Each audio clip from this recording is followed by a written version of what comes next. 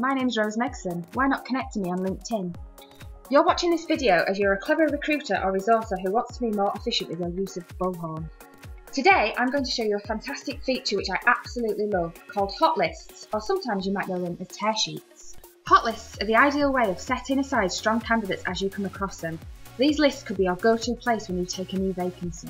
Have you ever wanted to create a list of candidates who will be ideal for one of your clients? Are you always on the lookout for candidates who have a particular skill set? Maybe you want to create a list of top talent superstars. You can create a hot list from a search result, or you can add a candidate direct from their record. Be aware you can make a hot list or tear sheet private so only you can see it, or public to share with your colleagues. So now you know the benefits of creating hot lists. Let's look at creating one from a search result. Simply select the candidates down the left of the screen, click the selected button and add to hot list.